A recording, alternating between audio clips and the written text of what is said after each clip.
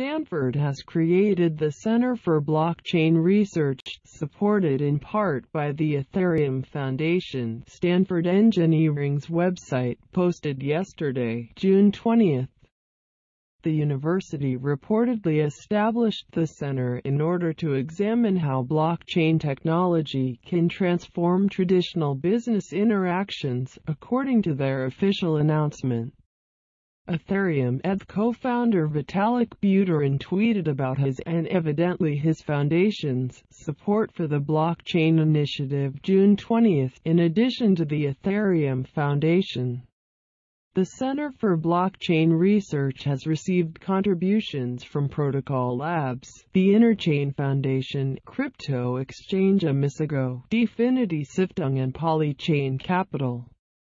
The preliminary 5-year research program will be led by professors of computer science Dan Bana and David Maziers and will include other Stanford professors of engineering, particle physics, and law. Beyond blockchain research, the initiative will also develop courses on blockchain implementation, from its potential role in the financial sector to data management in other spheres.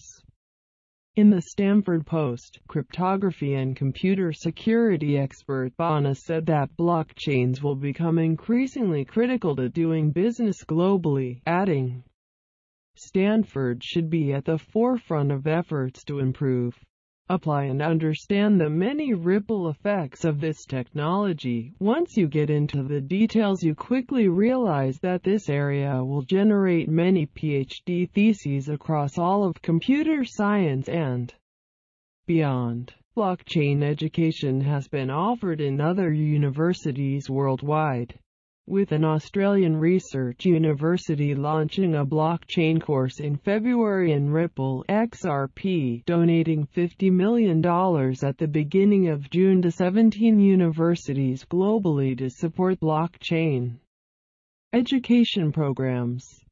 Please subscribe to get more video news from channel HK Reading Book. Thank you.